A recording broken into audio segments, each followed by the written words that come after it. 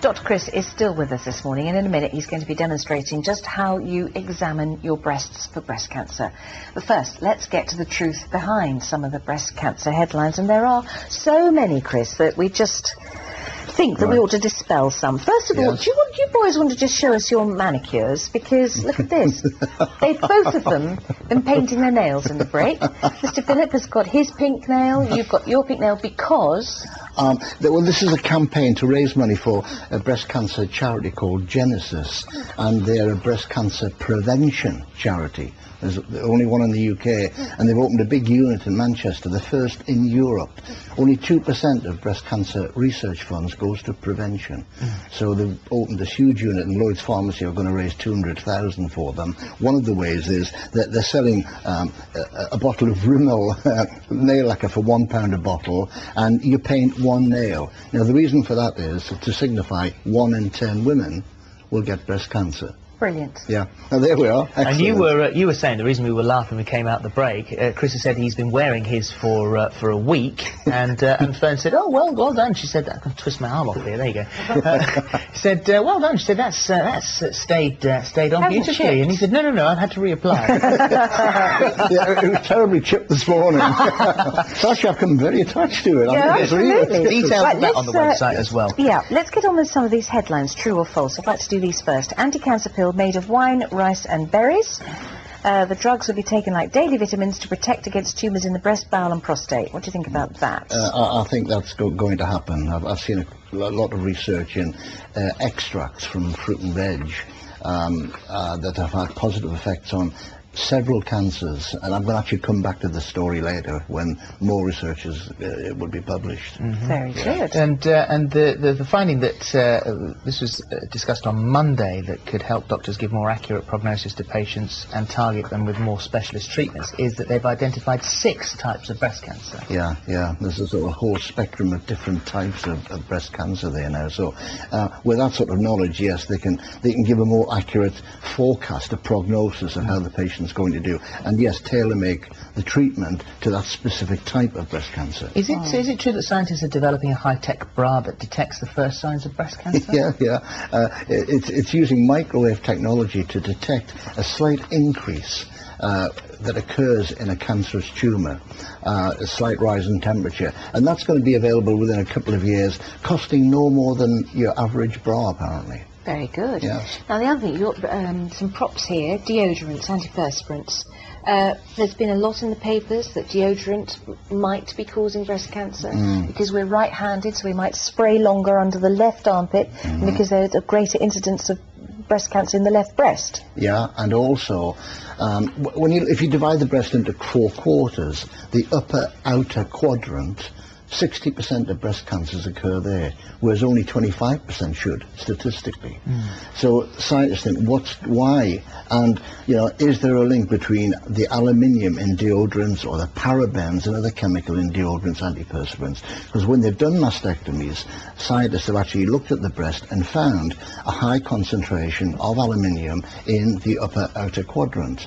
Now, this is not sort of cast iron proof. It's been bandied around for a while, and it's not awfully conclusive. But if you were concerned about that, then to go for a natural type of antiperspirant. There are many sort of organic, natural products out there without the chemicals. And remember to wash it off every evening as well, because the build-up over a couple of days, if you miss a shower, you're blocking the skin pores, and you might be absorbing more. What about bashes to the breast? I mean, that's a sort of an old wives' tale, but if you get a bash to your breast, you're going to get a tumour there.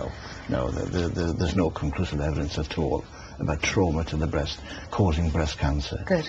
I mean, the big thing about breast cancer, of course, it's strongly related to the number of periods that you've had in your life. So you're at increased risk if you started your periods early, say age of 11 or less. If you have a late menopause, 55 or over, you've had more periods, increased risk. If you've not been pregnant, increased risk. If you've had your first pregnancy over the age of 30, increased risk. Being overweight, increased risk. Fat intake in your diet increases the risk. Alcohol. And alcohol, yes. Breastfeeding protects? Breastfeeding protects. So, it's good for the baby and it's good for the mother as well. Good. Wearing a tight underwire bra causes breast cancer? No, myth. Good. Not true. Yeah, not true. No. Well, let's get on to examination then, because this is the important thing. You're very good because you demonstrate this very regularly on the show. And there are now new pieces of equipment you can get hold of. Yes, again, this is part of the campaign that Lloyd's are doing. This is called the Breast Sense Glove. Now, it's to help women to examine their breasts more carefully. Ideally, you should examine your breast when lying in the bath. Now, this is the glove being used by a model this morning. And what it helps, it's filled with gel on one side, and it actually helps the fingers to slide over the skin, quite smoothly. So, and it encourages you to use the pad of the fingers, not the tips, right? The pads of the fingers. And by doing this, you can actually press down and detect a lump that you may not be able to detect yourself without the glove. And of course, it focuses you onto a routine where you've got this, a calendar comes with it, so you keep a record, right? And there's a DVD explaining how to use it, and again, money from that goes to the Genesis, charity as well.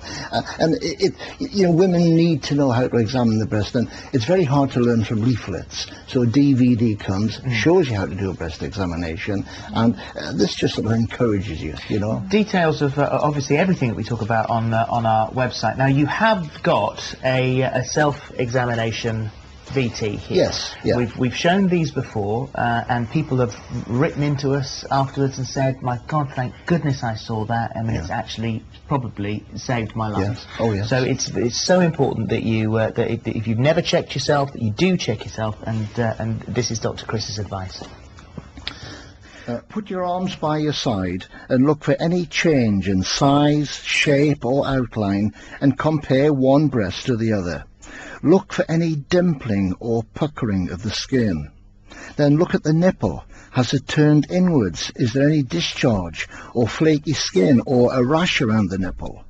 Then raise your arms above your head and repeat the same procedure. Then lean forward so your breasts are hanging down, and again repeat the procedure once more. Then ideally you should lie down and using the pads of your fingers feel for lumps, starting at the nipple and moving in small circular movements until you have covered the whole breast, and then move into the armpit, feeling for any lumps there, and finally feel for any lumps just above your collarbone. Brilliant.